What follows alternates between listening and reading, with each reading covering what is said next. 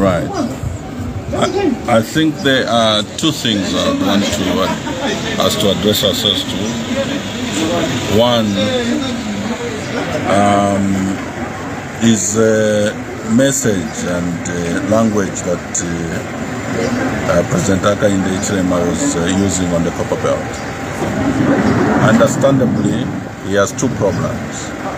One, he has failed to fix what he promised he was coming, if given an opportunity to fix, if he had the opportunity to get into government. Instead, he has ended up producing the highest cost of living afflicting the Zambian people. And on top of that, he has decided to insult them.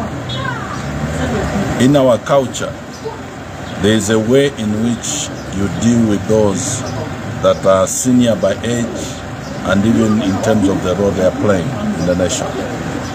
His clear,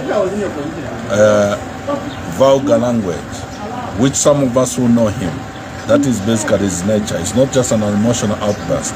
That is who he is. He insults, and if you find him insulting in Tonga, you'd be shocked. But we want to say to the Zambian people, ignore Mr. Hakaine's emotional outburst and his insults. The real answers you're expecting from him is to reduce the price of minimum from 350 in some places to 50 kwacha. To reduce the cost of fuel from 30 kwacha to 12 kwacha they had promised.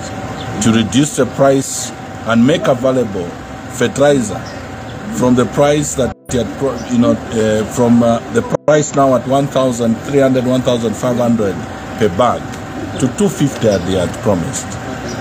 Insulting Zambians and insulting anybody is not going to change the economic situation that we are faced as a people.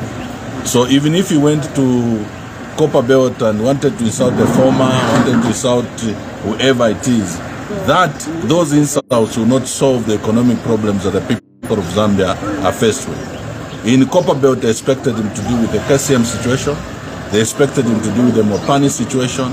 They expected him to deal with the day-to-day living condition of the people of Copper Belt. They are disappointed that the only gift that he took there was a gift of insults against the former head of state. And what has the former head of state, done? Just going to pray? Today, going to church to go and worship your God would attract an insult insults from the head of state. Where is Mr. Hakainde Hichilema taking us? What example is he giving to his own children and the young people of this country? And he was talking like that at a Youth Day celebration. It is really, really very sad. He's a bad example. He is bad for State House. He is bad for presidency. He is bad even to allow him to continue mingling in society, because he's polluting the language and the mindset of young people in this country through insults. It should not be allowed. When he is telling everybody at UKUTUMPA, as we just tell him, take a just sit so that you can think through these processes, he gets, agitated. When we say there is primitivity in the way he's doing handling things, he considers that to be an insult. It's very unfortunate looking at the way he addressed himself or to issues that the Zambian people expected of him on the Copper Belt.